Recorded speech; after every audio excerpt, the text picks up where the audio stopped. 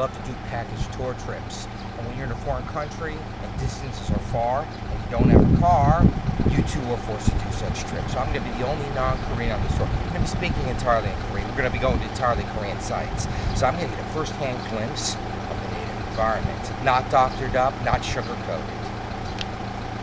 The Korean Peninsula in miniature is behind me. It took the cooperation of 3 countries and 25,000 workers to construct that. China had to sign a waiver, North Korea had to sign a waiver, waiving their rights to sue if their countries were depicted in miniature behind us. 3,000 people died moving the dirt and the grass and fashioning it exactly like the Korean Peninsula. Now, it's a money saver. I don't have to go to China. I just cross that little miniature river. I don't have to go to North Korea. I just have to walk across the grass and I'm in North Korea. They say too, the sites of North Korea and China are also miniaturized in that location. Tangjong, well, former king, lived here 28 years, exiled here. He was overthrown. He was also an unruly sort of guy. He criticized his mom's cooking. Nobody really liked the guy. Get out, stay out. Moved him over to this island. Wasn't really the kind of exile that, say, Napoleon endured. You could see civilization just over there.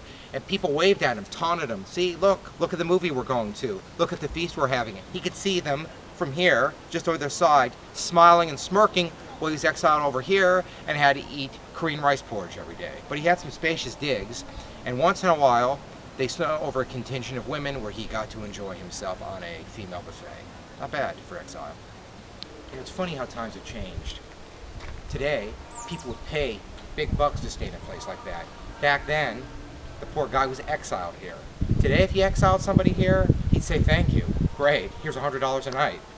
When humans get to be about, I don't know, 60, 65, that's when we start using canes. Trees, on the other hand, can be a bit older before they need support. That tree behind me, estimated to be 600 years old. When it was about 575, it started showing rheumatoid arthritis in the trunk, and they had to set up a cane of sorts to support the back end of the tree. King Tangjong used to meditate under the tree. After you've been exiled for a while, you get old. I mean, time doesn't stand still.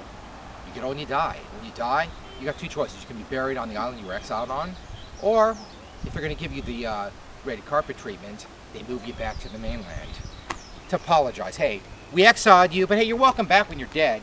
And what they did is, King Tangjong got a mound.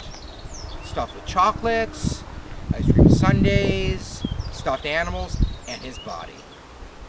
Tangjong was exiled to the Cape, the site we saw previously, for 28 years. That was it. You got 2. You either got in prison for 14 years, 28 years, or 42 years. He got the middle package. Lucky for him, it flooded there. Or perhaps it was not so lucky, because once it flooded, his body was moved here. He hid in the hills, but he didn't hide well enough. The king found him, said, here, have a milkshake filled with poison. And there was a gun in his head. Drink it, or don't drink it. But if you don't drink, I'm going to shoot. Guy drank it, died. Tangjong's, it's over. His life is history.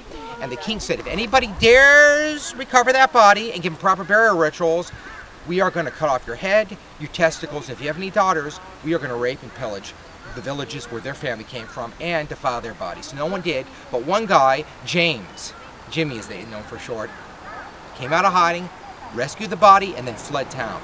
And today, he got himself a memorial. Peace ran out in 1984. You're a hero. Then overnight, you're a villain. Then you rescue someone's body, you're a hero again. Right? You're at war with this country, tomorrow you're at war with that country. If you're your friend, now you're your enemy. You can't keep it straight. Double think. Korea was practicing that 600 years ago. In the 1960s and 1970s, it was as far back in time for the Koreans as it was for everyone else, but in terms of development, it was an eternity for the Koreans. Back in the 60s and 70s, the Koreans were into mining. Coal miners' daughter, ring a bell, in West Virginia, well, they were doing the same thing here in Korea, using old technologies and old school style living techniques. This was one of the Korean mines from that era. They harvested coal mining in a way indigenous to the Korean Peninsula, using kimchi, sesame oil mining extraction techniques only practiced here. Korean mining town from the 1960s. This was the schoolhouse the kids started. Back in the 60s in the US, we were listening to the Beatles, we were listening to Herman's Hermits. These Korean kids were in a schoolhouse heated by fire. Their lunches heated by furnace, the rice piping hot. They had old-style school bags reminiscent of communist era. These were made in North Korea.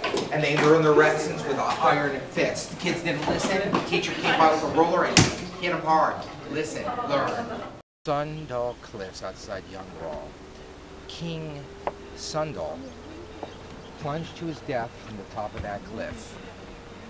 A lover jilted him. What's new? We're all jilted by lovers. But he didn't know how to handle it. This was before the age of psychotherapy. He bit the big one, just jumped. Unfortunately, he missed the lake and his head hit a rock. Split open. That was the end of his life.